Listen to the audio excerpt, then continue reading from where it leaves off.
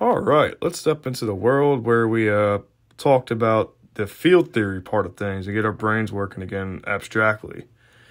All right, so our statement today reads, an infinite number of different surfaces can be fit to a given boundary line, and yet, in defining the magnetic flux through a loop, phi equal to integral b dot dA, I never specified the particular surface to be used.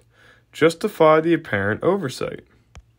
All right, let's go all the way back to chapter 1, right, where we prove that for a divergentless field, which is what we have here, the divergence of B is 0, thankfully, we know that the integral of B dot dA is independent of surface for any given boundary line.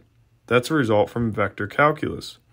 Thus, the theorem guarantees that the integral is the same for all surfaces with the same given boundary line. Pretty cool.